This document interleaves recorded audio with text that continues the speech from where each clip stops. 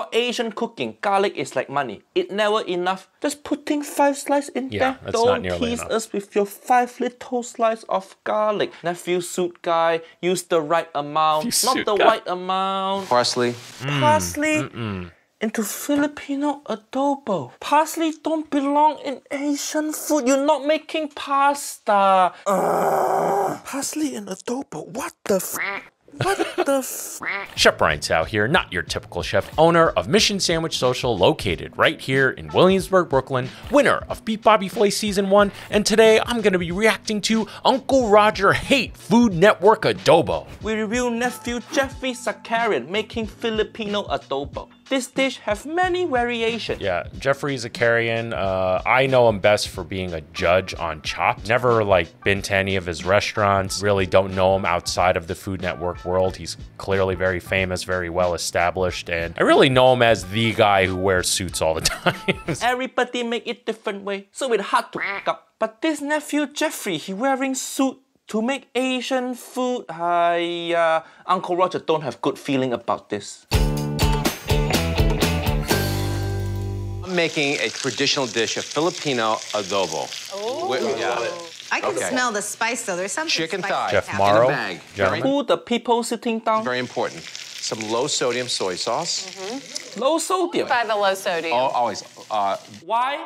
Low sodium soy sauce is soy sauce with less flavor. Yeah. Who want I that? agree with that. Don't be pussy. Buy regular soy sauce. Fully agreed. Don't be a pussy. Buy regular soy sauce. You get a little bit of sodium. Always What? by the low sodium. Always. Very inexpensive white vinegar. I love how Geoffery does not give a shit about what anyone is saying to him. Always. Very inexpensive white vinegar. Vinegar, correct? Okay, Maybe vinegar. put Yeah. more. So chicken adobo is like a very savory, slightly sweet, vinegary, stewed protein type of deal. He's doing it with chicken thighs. The one that I'm had most often is pork adobo with pork belly. So I lived in mainland China for a few years, and there were a lot of these Filipino cover bands at places that I would hang out at. There was one band in particular where I befriended, and I hung out with them all the time, and chicken adobo was something they made all the time, and actually they had it ready waiting for them, but I actually managed to get there when they were making a fresh batch and watch them do it, and we had the best time ever. So that's my background of how I learned to make chicken adobo. Some brown sugar. Sugar, good. Sugar, Black yeah, you want pepper. sugar? A good amount of Black Black pepper, pepper? okay. Usually we use peppercorn. Habanero. Yeah, use peppercorn. Habanero. No What you putting in habanero. there? Habanero. Habanero. Habanero don't even grow in Philippines. What you doing? Filipino food's not really known for spice. I would say it's on the sweeter side, not really known for spice. Uncle Roger also mentioned that, habaneros don't even grow in the Philippines, but I used to take these educated guesses about certain ingredients within cuisine based on, is it something that's grown there regionally? And I started to abandon that as I kept doing the show, because I kind of learned that, well, with globalization, that's really not as much of a thing anymore. However, I do, it is factual, there's no habanero, or really spice, if I'm remembering. No, there's no spice in Filipino adobo. Usually Filipino food not even spicy. No need to put chili in there. But if you want to put chili, use Filipino chili. Habanero. Habanero. That's the weirdest reaction to chili. Habanero. This is a very typical syndicated we're gonna mix this TV again. reaction, and I think I know why he's plowing through this demonstration, because he's got other things going on and he needs to get to it before it burns or overcooks. Do you hear the consistent sizzle in the background? Habanero. You hear that sizzling back there? And I only know this because I've done some daytime television appearances before, and you just have to really plow through it and have everything set up. So he's probably not going to cook that chicken right there. He's going to have something already seared off, or he has a pork adobo, a chicken adobo already done, good to go. Just based on what I'm observing from him and also what I'm hearing. Together, massage it. You went for it with that habanero, by the way. Massage it and put it in the. I couldn't give a shit. Not again. Overnight. It gets better, okay? Marinating, okay. And we're gonna strain the marinade. We're gonna reserve the marinade. We're gonna keep Yep. this. It's a lot of flavor. Okay, good. what did I tell you? So everything's just, every major step is already completed and ready to go. Again, this is maybe a half an hour show, and Uncle Roger's reaction's about 10 minutes. So this is probably like a 4-minute segment within a 30-minute show. So yeah, they're gonna have to skip over some steps. We're gonna take a beautiful Dutch oven, and we're gonna sear it skin side down, get a really good color. Searing okay, but that optional. And who making adobo in this fancy Le Creuset saucepan? Hiya. You know how expensive this is? They are expensive. $207. I should know. My wife outfitted our entire kitchen with all of these pots, and they are not cheap. Fortunately, she's very thrifty and got them on great deals, but still, regardless, she has expensive taste. Just spending money on saucepan, spending money Those on pans are expensive awesome, though, soup, worth every but the penny. ingredient for adobo wrong? Why don't you spend money on Filipino cookbook instead? Hiya. You can see the color that's happening here. It just looks fantastic, right? There's just so much flavor. So, when they get nicely crusted, we're gonna take them out, Look nice. put them on a dish. Look at all that. Look at all that crust in the bottom of the pan. And you want to keep that skin on, and you need it. And what's beautiful about that skin, it creates like a flavor protector. And That's bullshit.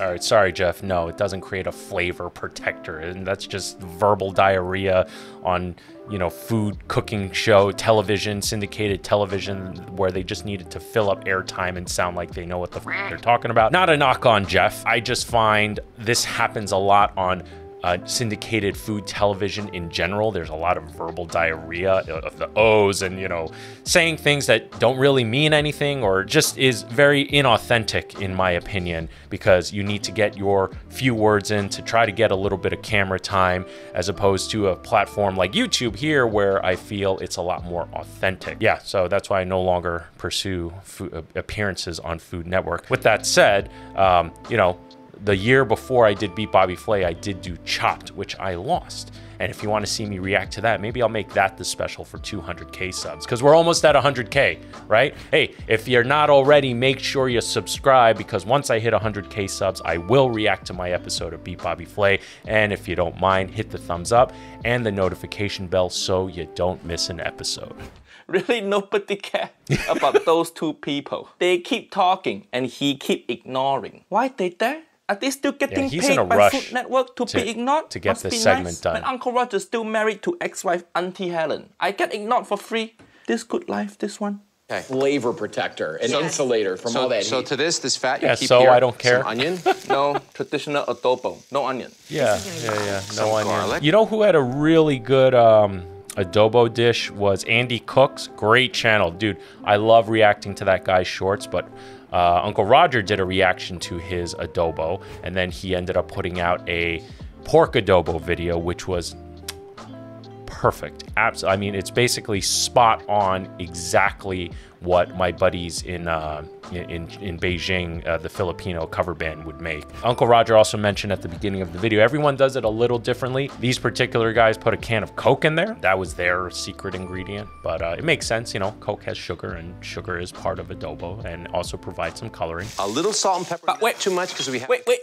That it? Some That weak all ass the garlic garlic. you use? You just use it. What? Yeah. That too little nephew suit guy. When Uncle Roger making adobo, suit I use like 10 or 20 whole clove of garlic. Yeah. Just smush the whole clove and throw in pot. Nephew suit guy, use the right amount, not the right amount. Yeah, so no onions, but a lot more garlic. This dish is about a lot of garlic. Vinegary, garlicky, For bay Asian leaves. cooking, garlic is like money. It never black enough. pepper. Just putting 5 slices in there. that's not Don't nearly tease enough. us with your 5 little slices of garlic. I think I remember them making the marinade with garlic. Yeah, they didn't like sear it off or sweat it out like he's about to. I'm assuming he's gonna build it in the same pan that he seared the chicken in, deglaze it with the marinade. You know, that's how I would go about it. But yeah, the garlic should be in the marinade already, so the garlic flavor really penetrates the protein. Stir that just to pick up the flavor.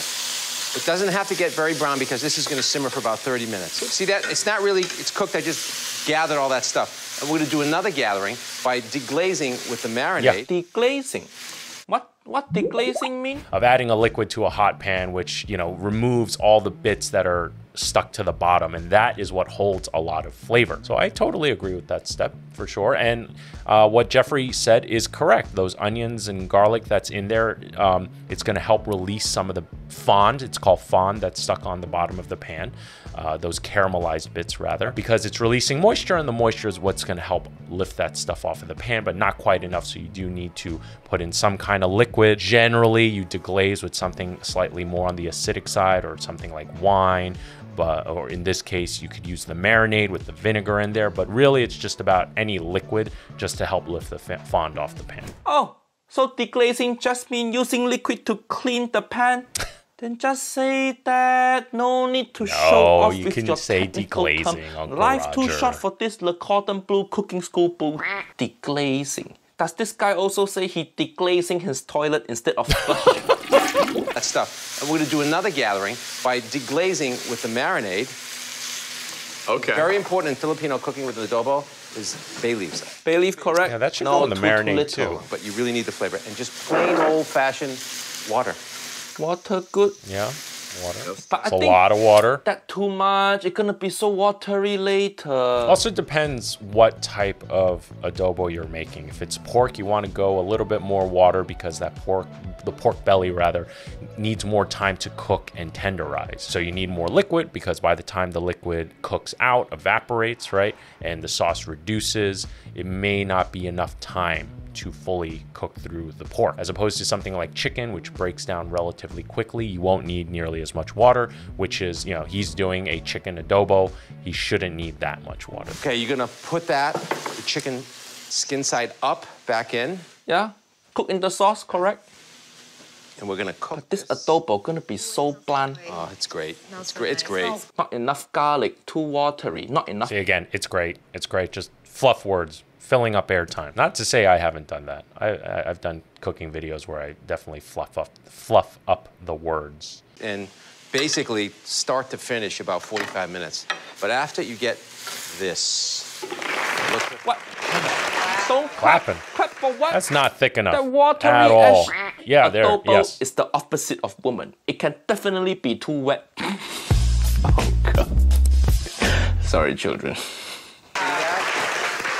This crowd so easily impressed. Uncle Roger need to get these people to come to my comedy show. For real. I have rice, warm white rice with no seasoning. Very important because warm white rice with no seasoning. Rice with no seasoning. It just called rice. That's what we call plain rice in Asia. Just rice. Yeah. Nobody say rice with no seasoning. Hiya. Well, that's because I would say in the Western world, it's much more common to season your rice as opposed to Asia, where you just make it completely plain. So, you know, he is catering to his audience, which is predominantly a Western audience. Do you also say, oh, I eating bread with no spread? Yeah, no, for real. we just say we eating bread. Has all the seasoning you need here, right? Outraged, Uncle Roger. I want to see you react. Rice look okay. And hey, the habanero is in there. So, a little of that beautiful sauce on top. That looks pretty darn good. Yeah, it look okay. Yeah, I mean, I would eat Parsley. out of that. What? Parsley. No. Did he say parsley? Some parsley. Parsley into Filipino adobo. Asia don't use parsley, okay? There ain't no parsley in Asia. They don't want to be eating grass. Maybe spring onion, maybe cilantro. Even then, I would say if you needed, he needed some kind of garnish to put on there to give it a little bit more visual pop, right? Every single time I've eaten pork adobo with my buddies back in China, there was never even any greens on top. We just ate it with some rice and there was a couple other side dishes and that was it. But in this case, it has to be for TV, so he has to garnish it with something, and really, parsley. I put my leg down from chair. Parsley don't belong in Asian food. You're not making pasta. Parsley and adobo. What the Nephew suit guy, what type of Asian food got parsley in Yeah. it? I think this nephew suit guy want to put cilantro or spring onion, but he cannot find, so he go, oh, this parsley, also small green leaf type of thing. Put that in there, nobody notice. Hiya. Some parsley. I was always served for me with lemon. What? Really? Nobody eat adobo with Uncle Roger, I eating adobo so many times now, never one time with lemon. Yeah, What you I mean never had it always with serve lemon either. lemon? Where you eating your adobo? Jamie Oliver restaurant, is it? Monsieur. Thank you. Oh, slips right through. I can smell it.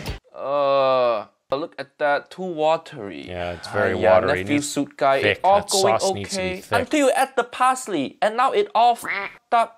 Uncle Roger's sad now. Well, that was terrible. That was god awful. Yet again, another display of Asian cuisine being completely butchered and destroyed. But, you know, such is life. I didn't mean to make it so dreary and on a down note. I'm going to have Jordan put up B-roll from Andy Cooks. That is a pork adobo, okay? Look at the thickness of that sauce. You know, at the very end, he put some scallion for garnish, and even in the video, he says that's the chef in him. It's not really necessary. I do want to give a special shout out to my newest sous chef level patrons, Smink Sangura, Charles Feist. Guys, thank you so much for your support. And for the rest of you, please consider becoming a patron because you get to take advantage of some awesome perks like early access to new episodes, patron exclusive content, and even extended versions of certain episodes. With that said, hope you enjoyed this video as much as I did making it, and remember, don't be afraid to fail, cause it can only make you stronger. And with that said, I'm Chef Brian Tsao, not your typical chef, and I'll see you really soon. Focus!